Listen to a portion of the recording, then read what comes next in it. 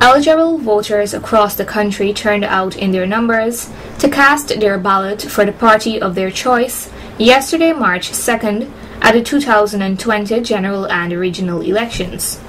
Channel 8 News visited polling stations in regions 5 and 6 to observe the turnout of the voters. In Mahaika Berbice, the visits commenced at 5:30 with the Hope Town Primary School, and it continued throughout the region. A few electorates spoke with this newscast, and they shared these details. Yes, that you vote, and you're a first-time voter. Yeah, because I was a young person growing up, and this is my first time, and I'm excited. It's a change because a lot been going on in this country, and the new government did a lot for us. And I think it's nice that a young person like me this determine my future in this country, and so on. It was smooth and everything. Everyone was nice, and it was okay. Yeah. I feel good. I was so nervous, but after that time it will wrap. I feel good as a person. Whatever. Cool. Collective. 62 now. So what's going on, bro? 5. Okay. Because I just want to go more. Okay. Thank you very much. I was there like 5:30. The process so far is going good. Years back. So many years back. Continuously. And you're happy with it? I'm happy with it. How everything? Yeah, and the turnout for the time is good. It's open on time. It was open on time. 5:06. 5:06. Me will be like, was out 45 person.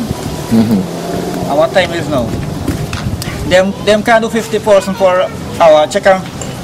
12 hours by 50. Check them over there and go for they need one more person. Only one person to all check in there. Do what I do check in. They want one over there. The system extra so compared to the last election and the other election. Then you get two over there. I check your the timing is very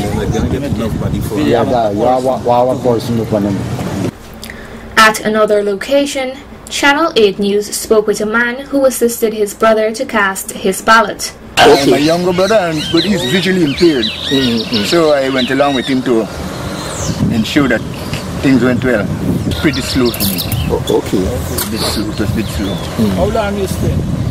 Spent about 15-20 minutes.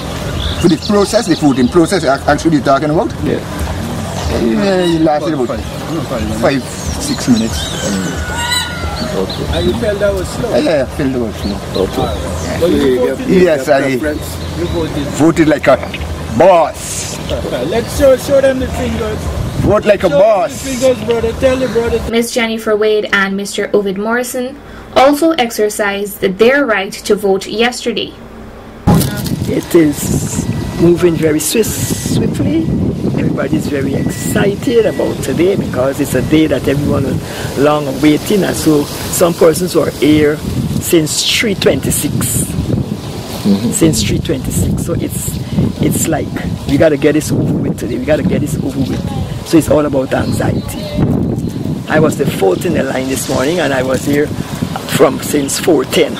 On time, the booth opened, and I must say that I was fortunate to be the first person to cast my ballot.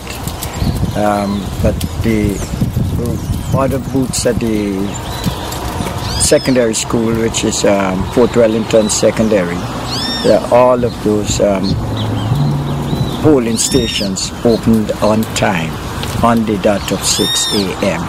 And the turnout seems to indicate that we will have a continuous flow throughout the day, because there was lines at all 4 of the polling stations before 6 o'clock. By 5:30, you had a long line in each of the 4 polling stations, and that had signaled to me encouraging sign that we will have a very high turnout. Mr. Faisal Jaffarali shared these concerns with Channel 8 News. We have issues on a number of polling stations across here in Region 5. I think it's working very, very slow. If you go to Waterloo Nursery School, hundreds of people are there, they've been there for hours, and it's going very slow. Persons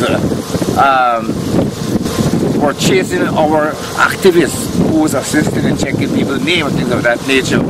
They even stole the list, snatched the list from the hands of one of our activists at number 5 school. In Region 6, on the other hand, electorates were unwilling to share their voting experiences.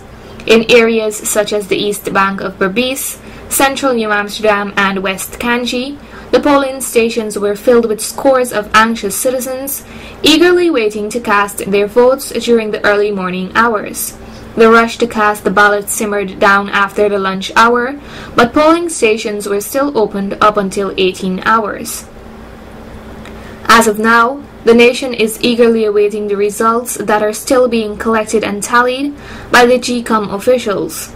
During the press conference hosted by the GCOM officials, Justice Claudette Singh, the GCOM chairperson, reported that the 2020 general and regional elections went well, and she urged all citizens to be patient.